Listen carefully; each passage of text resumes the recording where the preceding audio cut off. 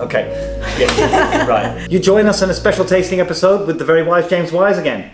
This time in his new operation called Silkies. That's the one, man.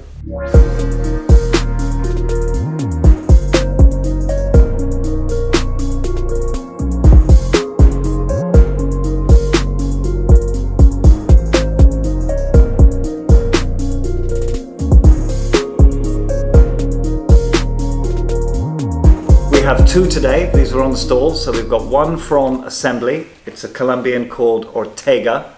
And we got one by Climpsons. It's called KIRINYAGA AA.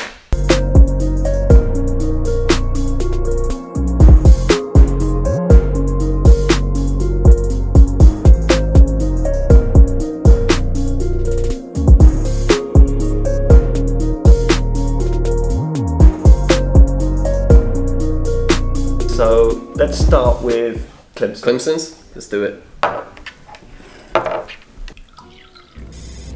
Smells good. Clean. I can smell the fruitiness already. A lot of berries.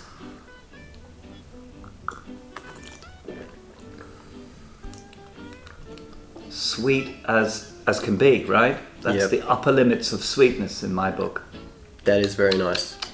It's just berries, berries, and more berries. That's probably one of the better Kenyans I've had this year, if not one of the best. This is it, this year. What is going on? Kenyans are acting weird. I don't know, man. Maybe it's just the first couple of crops that are coming through. Well, I just think the juiciness that comes through is what I have loved about Kenyans over the years. That fruit punch. Yeah, I normally find as a coffee cools, it either gets better or it gets a lot worse. It kind of depends on how good the coffee is. And yeah, you know. It's getting better. Yeah. The cleanness of the body, is that due to the brew method, or will you get that feel across all brew methods? So yeah, it will be down to brew method in most cases. So like a Chemex, it's got a real thick filter paper, really tight, so it takes a lot of the lipids. Lipids are like one of the oils. On to the next one.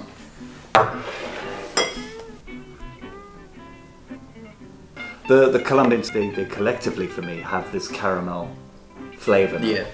I think maybe that's one of the traditional flavours that come with Colombians. But yeah, I mean, before this year, I probably wouldn't have said Colombians were some of my favourite coffees, but yeah, this year has really changed it for me. Me too. They were the sort of session coffee, the safe coffee. Yeah, you drink loads of them, and yeah, you kind of, they were good, but never really that like jaw-dropping. And then this year just, yeah, came out of nowhere and just killed it. Wow, that's lovely. Slight kind of tartness there that gives it a complexity that it's not just sweet. There's a beautiful sort of complexity is all I can think of right now. But it's got that very subtle biting acidity to the finish there. So in balance though with the sweetness, because that caramel sweetness could overpower. The tartness could any one of the things that's going on in there could take over, and they're not. They're all just dancing together. Yeah, they're kind of, if you were to take one of those elements and put it somewhere else, you'd consider it unbalanced. But because everything in there is pretty much pushed to the max, it's like max sweetness, like real good body, a lot of acids. It's just, yeah, it all just balances itself out in a really good way. So two great coffees there.